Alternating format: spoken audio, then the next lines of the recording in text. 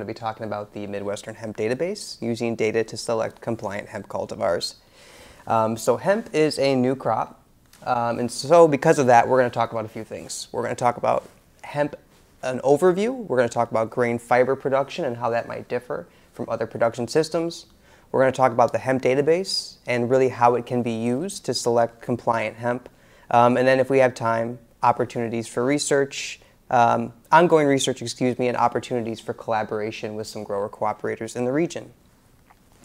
So the first thing first is to talk about what hemp is. So the only difference between hemp and marijuana or non-medical cannabis is the amount of THC that can be found in the plant. And THC is the psychoactive cannabinoid that is commonly associated with intoxicating effects of marijuana. So if it's above 0.3%, it's considered to be marijuana or non-medical cannabis. And if it's below that 0.3% threshold, it's considered hemp, which is very important for growers and consumers alike. Hemp is primarily dioecious, meaning that there's both male and female plants in the given seed lot, but there are some monoecious cultivars which are currently available, and this is important because it's going to influence management decisions, and we'll talk a little bit more about that shortly here. But hemp can be grown for a wide variety of things. It can be grown for grain, it can be grown for fiber, and it can be grown for flour, all of which will determine how you actually grow the hemp and which varieties you're sourcing. They're very different production systems. And you can see from the image here on the left, which is a grain fiber type production system, planted at a much higher density on narrow row spacing, versus a cannabinoid hemp system for flour, which is on the right, which is much more like a specialty crop or a vegetable crop. Low planting densities, high row spacing, large row spacing, so they're very different production systems.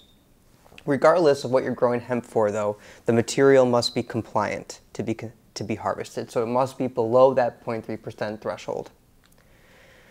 So grain and fiber provide some interesting challenges because how you grow the crop itself. So much like any crop that we grow, it starts as a seedling and develops through the vegetative stage into flowering and then through senescence, pollination, and then senescence. What's interesting though is if you're growing for fiber, you want to harvest right around anthesis or right around flowering. And then for grain, you want to harvest when that grain has matured. So depending on the end use of what you're growing the hemp for, it will determine when you plant, how you plant, and how you harvest. So something to consider. Things about fertility, nutrient changes with crop use, and depends on the crop's intention. So whether it's for grain or fiber, that will change the nutrient requirements.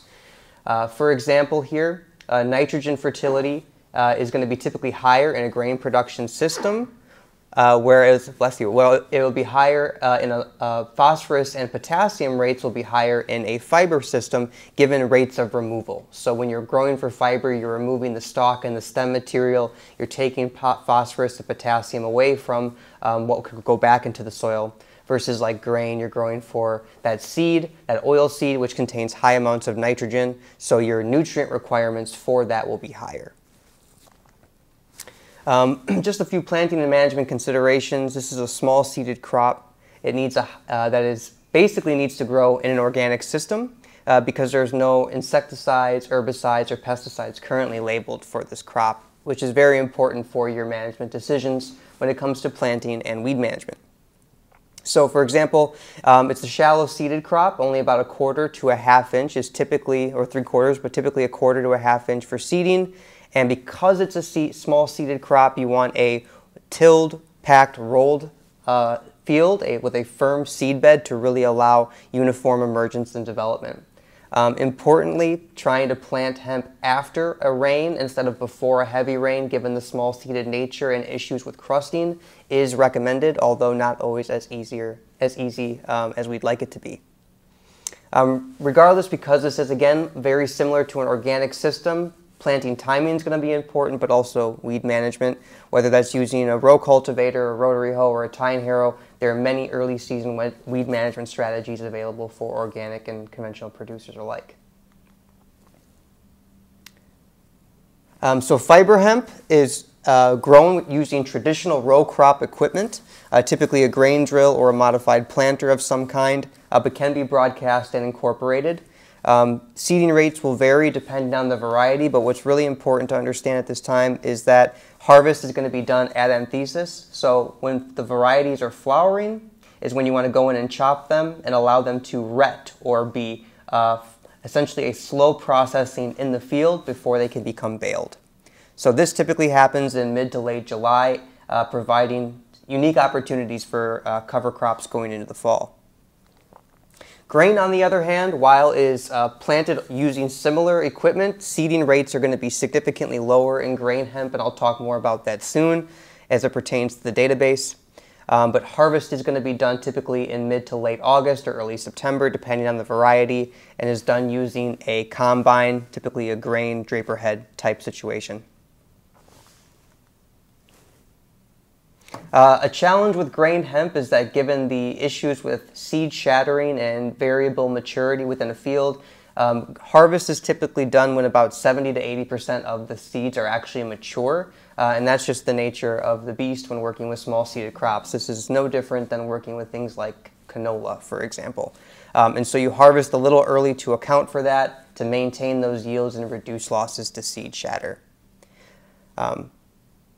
So now that you kind of have an overview of what hemp is and kind of how it's grown from a commercial, row crop, industrial application standpoint, we're going to talk about the hemp database and how you can use tools that are currently available to make informed variety selections. Whoops, I am sorry, and I realized this whole time that it wasn't on the proper thing. I am so sorry. A little late to the party here.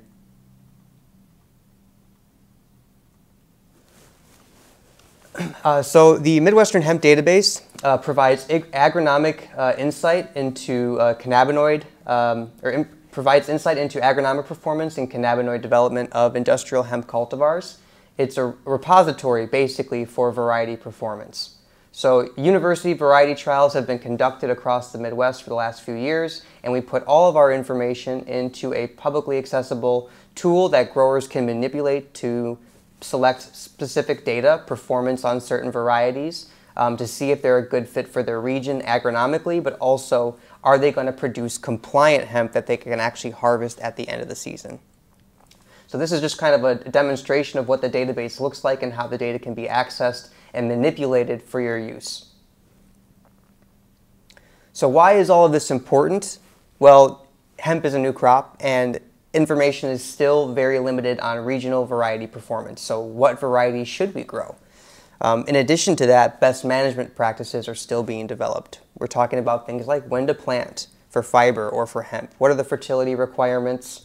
What are seeding rates and seed quality characteristics we need to be looking for? And while we're getting better at understanding these things, we still have a good way to go. But really important for growers is, regardless of the type of hemp they grow, they are required to grow a compliant crop in order to harvest it. If it's not compliant, it must be destroyed at their loss, at their cost. So it's really hard too, because seed certification is underdeveloped, making picking compliant, high-performing varieties a challenge. And so this is where the database comes in. So compliance testing, what you really need to know is that growers are required to either have an inspection agent come to their field and sample their hemp before it can be harvested, or submit samples to a approved laboratory prior to harvest. What I want to demonstrate here is the importance of sample location. Where you sample on the plant is incredibly important. As you move down the plant from top to bottom, cannabinoid content, THC, CBD, will decrease, meaning that if you're taking samples to monitor for cannabinoids early in the season from a lower part of the plant, it will not be representative of what an agent or a sampling agent may come and sample from later on in the season. So it's really important to follow guidelines for sampling if you're going to be monitoring cannabinoids in your fields throughout the season, to make sure that you're doing what a sampling agent normally would. What I want to demonstrate here is the amount of data we've collected over the last few years for high cannabinoid hemp, and I'm going to talk more about industrial hemp applications in a second here. But what I really want to demonstrate here is that of the over 2,000 samples that were submitted over the last few years, 28% of samples submitted were non-compliant. Basically what this means is that all of these crops, if they had been grown and submitted to a regulatory agency, would have had to have been destroyed. this is a problem. We want to get varieties that perform either reliably below this threshold of 0.3% or produce significant cannabinoids in a way that growers can monitor them effectively and harvest them at the end of the season. So again, 28% of these seed lots would have had to have been destroyed if this was submitted for regulatory sampling. Grain and fiber hemp is a little bit of a different story, but still similar. We see almost 9%, or a little over 9% of the samples submitted over the last few years have been non-compliant. And so we want to provide growers with an opportunity to pick varieties that are going to perform high agronomically and also compliant.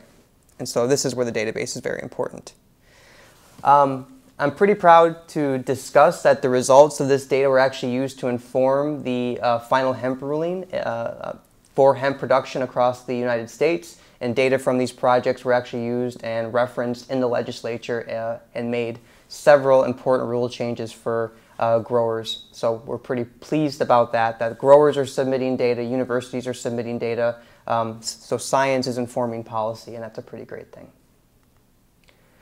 Moving into seed certification, so currently seed certification is in its infancy in hemp. There really is not many good, reliable seed certifying agencies across the country, except for agencies like ASCA, or the Association of Seed Certifying Agencies.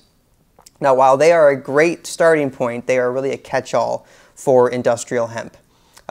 They implore use of base requirements, which is a step in the right direction, but not necessarily certifying the seed themselves. They are stating that varieties are eligible for certification. So while this is a good start, we still have a long way to go. Also, while ASCA does look at things like uniformity and specific traits and making sure that cultivars are performing the way that they should from a phenotypic standpoint, how they look, they don't factor in cannabinoid development, so compliance, or yield metrics, things like performance. So the Midwestern Hemp Database itself has 3 sources of data: university research trials across the Midwest, grower cooperator submissions, and the Cultivar Check program, which is a series of grower cooperator trials across the Midwest. And all of this data gets put into the Midwestern Hemp Database. Our research station trials are conducted at 4 universities: University of Illinois at Urbana-Champaign, Michigan State University, the University of Wisconsin, and Purdue University. We run trials including variety performance and best management practices.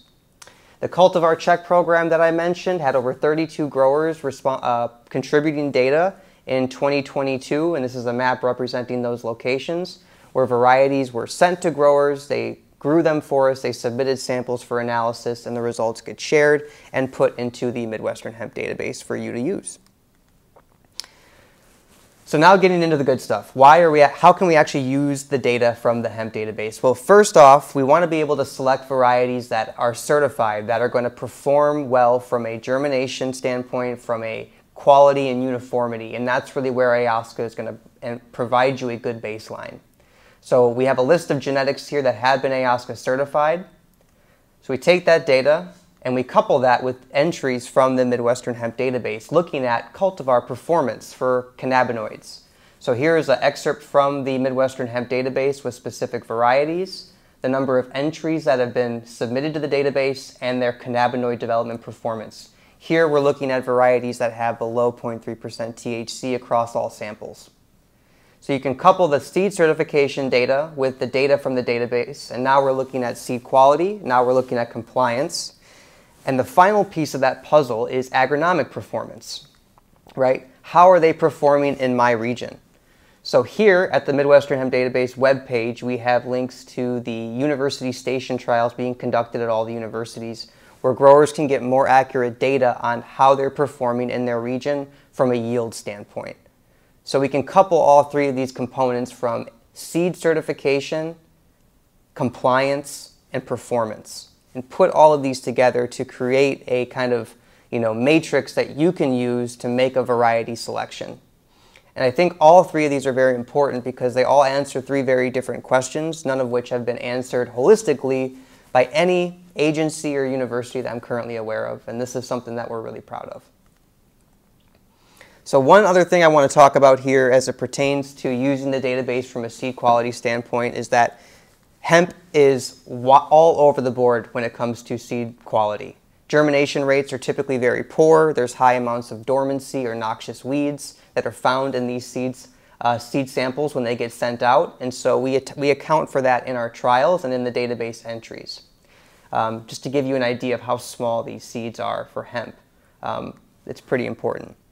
But I want to also mention that not all seed size is the same. So if you look at our entries from some of our variety trials, some of the seed weights or seeds per pound are nearly double, if not triple, what other seed varieties are. And that's really important when we're making seeding rate and planting recommendations.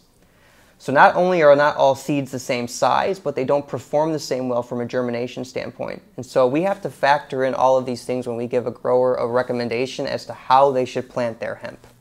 And I'm going to talk about that right now with a few examples. So in 2019, when we were first learning to grow hemp, we talked about seeding rates of hemp and talking about pounds of seed per acre. Nowadays, we're talking about targeted seeding rates from a pure live seed perspective. And I'm going to talk about that in a minute with a few examples. But our way of thinking has changed a lot because pure live seed takes into account quality, germination, and the amount of seed that you're actually applying, the seeding rate. Same thing for fiber. In 2019, we were talking about how much seed in terms of pounds of seed per acre we should apply. But now here we are in 2023, and we're talking about pure live seed. How many plants per square foot should we be trying to achieve? So what do I mean by this? Let's look at a few examples here, and I'm going to kind of step over here because why not? So pure live seed takes into account the seeding rate, pounds per acre, the seeds per pound, and then the germination. Okay? So for example, if we were to assume that we wanted to plant 2 grain varieties at 20 pounds of seed per acre using a base 20 pounds per acre rate, how many seeds per square foot would that be? So for A2, for example, we take a look at the seeds per pound, the germination rate, and the seeding rate, and that would be about 16 to 17 plants per square foot. If you apply 20 pounds of seed for the variety Hanola right here and look at its seeds per pound and its germination, we'd get a little under 10 plants per square foot. So a significant difference just in these by planting 2 different varieties when using a base rate. Now this may not seem like a big deal, but it is, especially when you're doubling or tripling seeding rates. And look at something like this. I don't mean to call them out, but 25% germination from these seed lots, it's not great. The nice thing about doing this, though, is it allows you to account for poor seed quality. So even if seed quality is low, you increase the seeding rate, you can still accurately get a good representation of what you should have planting to get your targeted seeding rate in the field. So let's go back again and look at that. Here, you can just see how our mindset has changed from going from seeding rates to pure live seed for grain systems and also for fiber systems. All of this data is available on the Hemp database. We include germination rates, we include seeds per pound, and then if you're interested in looking at, again, how they performed in each region, the place to go would be the MHD. I'm going to move forward into a couple things quickly to talk about some of the research that's being done here at the University of Wisconsin in the Ellison lab, which is where I work with Dr. Shelby Ellison. The current focus is preserving, characterizing, and utilizing genetic diversity in alternative crops to meet the needs of Wisconsin farmers and farmers across the region. What's really neat about this work is it includes new crops like hemp. And so just some of the projects that we're working on here, for example, Dr. Adamola Aina, who is a great postdoc in our lab, has been working on feral hemp collections, going around the Midwest collecting wild hemp to evaluate it for fiber qualities and trying to map certain traits so we can improve breeding populations for potential commercial cultivars. So these are some of the locations all over the Midwest that he's gone to make these collections. And the amount of plants that he's collected, we're going to evaluate them in the greenhouse, evaluate them in the field, and hopefully improve our breeding program for the Midwest and beyond. If you know of any feral hemp locations, let us know. We like to come driving around. Makes us feel like explorers. Walking. In Southern Illinois? Yes, we have. Okay. It's all over the place. We didn't have our licenses back then when we were down there looking, but now we do, so and we're going back. Carbondale. Come on down. We'll come on down. He'll be happy to hear that. Another thing that we're working on here is developing new tools to assess diseases and identify them, quantify them, using multiplex methods, which is basically a method of quantifying multiple pathogens in a single tool. Dr. Derek Grunwald is working on tools like this and is very interested in pursuing further diseases for identification and quantification. We're looking at companion crops, which I find tremendously fascinating, given the wonderful amount of insects and pollinators we find in hemp fields across our trials, but looking at companion crops to evaluate their impacts on hemp or hemp's impact on these companion crops as well, specifically looking at things like insect populations and biomass of both the hemp and the companion crops. One more thing I'm going to talk about, we're looking at anthocyanin production. So Sean Kim is a master's student in our lab looking at purple pigmentation in cannabis and seeing what specific stressors, cold, light, are influencing the production, because this is a high demand in the cannabis market, is looking at pink pigmentation, purple in cannabis strains. And one other thing, last thing, the Wisconsin Crop Innovation Center, the first group listed in the world who performed a successful transformation of genetics into hemp. They inserted the crimson gene into the cannabis plant, and it produced this kind of wild red color. So this is the first evidence of successful transformation in hemp. It's pretty cool. I actually got to see this plant in person, and it looks as red as it does here. Cooperative grain and fiber trials, so this is opportunities to work with us. For both grain, fiber, and CBD type hemp, we have grain trials that are available for growers to participate in.